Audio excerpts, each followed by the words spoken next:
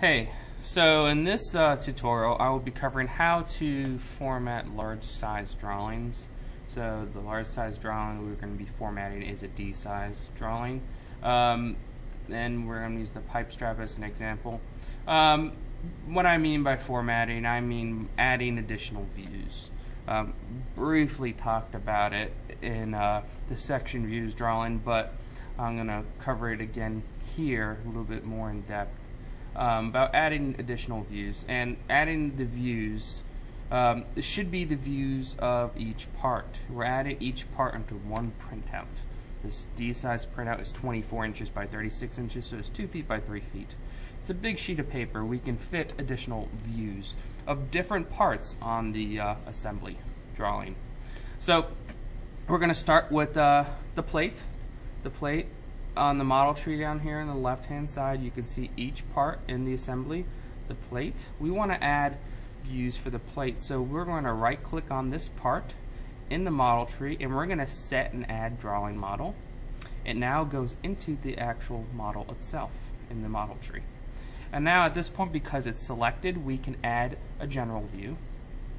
I will add the general view. I'll just drop it here. I'm going to set it to front. And then I'm going to leave it like that for now. It's inputting the datums that I've already made because I've already created this drawing once before, but you're not going to probably have datums on here. You're going to have to add them in to the drawing yourself. Unlock the movement. So once we have the front view, let's go ahead and add a top view now. So what we're going to do, we're going to have this view selected. We're going to hit projection view at the top. So now we can create a top view above it, just like we could create a right view. I just need 2 views for this plate part. So I'll add the top view there. Okay. The projection view, the front view becomes the parent. So as you slide the front view over, the top view will follow it. All right, let's go ahead and add another part. I'm going to have to go back to my assembly in the model tree, so I would click here. I'm going to click on assembly and make it the master rep. Now we're back into the assembly, so we can go ahead and add the strap itself. So I have it selected, right click, add model. Okay, we're going to add a general view. I'll place it right there. We only need a front view for this. And that scale is not good. I'm going to make it larger so you can see it. There we go. Okay. I can also do things like if I want to align this strap to this top view, I can right click on this strap, go to properties, alignment. I can align this to this top view. You can align it horizontally, so it's aligned horizontally if I like. So if I pull this down and then pull this down, so does the strap. It's aligned horizontally. You can align vertically as well. Let me just go ahead and add the last part, which is the nut.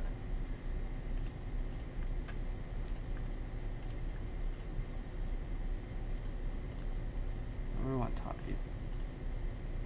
The scale's too big. That's good enough for now. Okay. At this point, you got to make sure to add in all your dimensions, show them out all annotations. Make sure you turn all your dimensions on. Lay them out the way you need to. The only other thing you're going to need to add is notations on each part. So we're going to go to annotate. We're going to add a note. I'm going to just place the note here. And what I mean by these notations is, so we know what we're identifying. This is part T, part number, and this is the plate. So it's 106, 406, just so we know what we're looking at. 230, 001, and then we just got to format the text.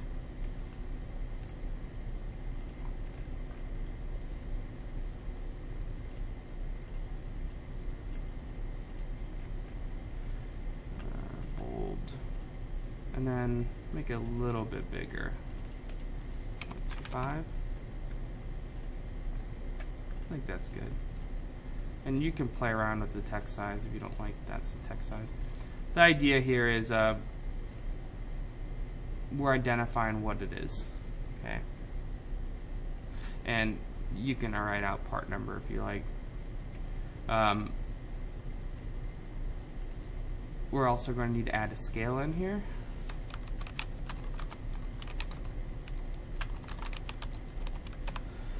And this scale, what did we set the scale to? We set this scale, it's a 2:1 scale.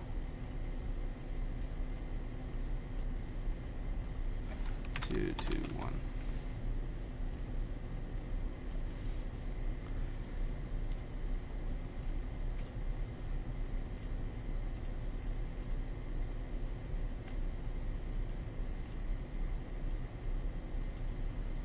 And you're just going to place it underneath one of the views.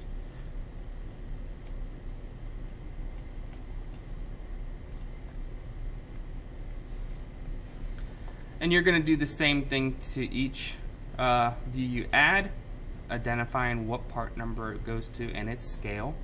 And then the only thing that's left is just to set up the drawing like it needs to be set up. That means you're adding any geometric dimensioning that you need.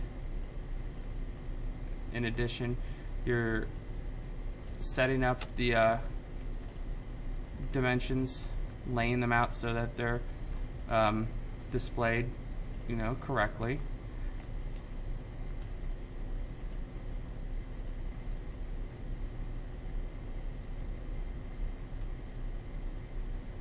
And you're going to have to kind of play with the parts to get it all to fit right on the paper. So that means things will have to be shifted around. And again, you can use alignments. I want to align this to this horizontally. It's now centered. But you're going to add all the dimensions you need. You're going to make sure you add all your hidden and center lines you need to your part.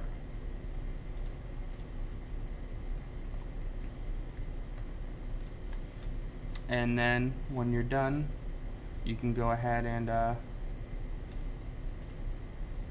submit your PDF. And don't forget, because some of these views will be coming in set up differently than we need them to be set up. So we need to go to view display, and we want to show hidden display style. That way we can see our hidden lines. Properties, view display, this is going to be hidden. That way we can see hidden lines. Make sure you do that. This display is always going to be display shading with edges as your assembly, and then your section view drawings should be displayed by default wireframe because it's a section view. This, the one with the cut line on it, it's better not to put hidden lines because it is representing a section view drawing. And that's how you format large-scale drawings.